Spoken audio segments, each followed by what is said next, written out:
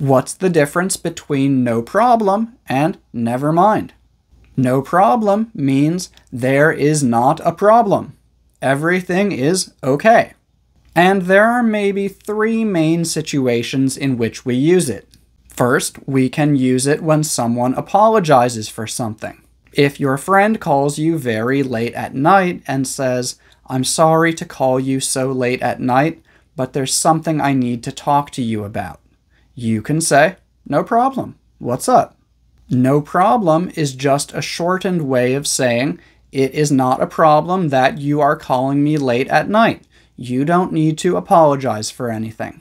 Second, we can use it to say that something will work or be okay. If you ask your friend to buy beer for a party, and your friend calls you from the store and says, "Hey, they don't have the type of beer that you wanted. Can I get a different type instead?" You can reply, "No problem. Get whatever they have." And finally, we sometimes use it to mean you're welcome. If you listen to native speakers often, you'll probably hear this a lot. But as your English teacher, I really don't recommend using it this way. This is because it is very, very informal, and "you're welcome" usually sounds a lot nicer.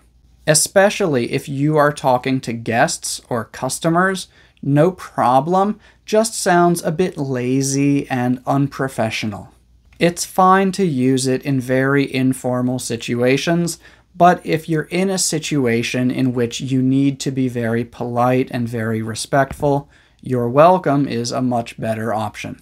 So again, when you want to tell someone that there is not a problem, it's fine to say "no problem." But if you want to say "you're welcome," it's usually better to just say "you're welcome."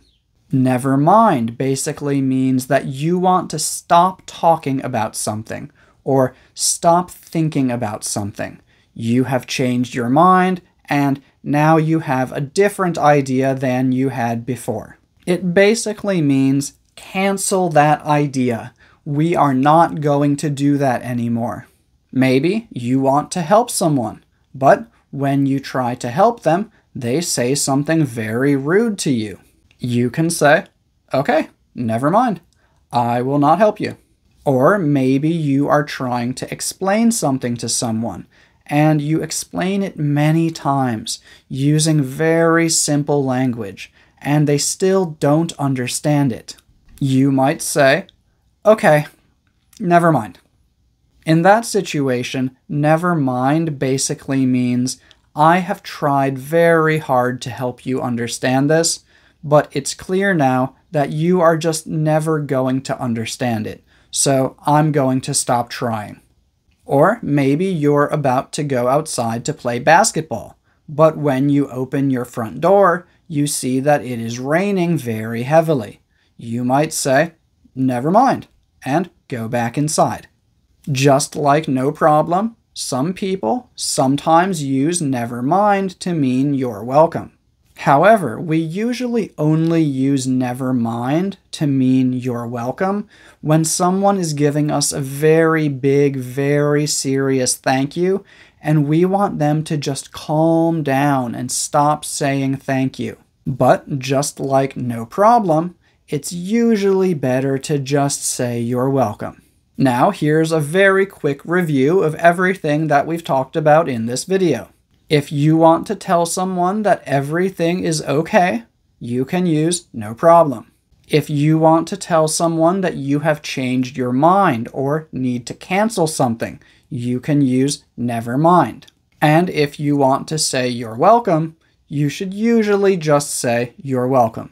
And I wanted to talk to you about one more thing, but this video is already pretty long, so never mind. I hope you found this video helpful. Thank you for watching.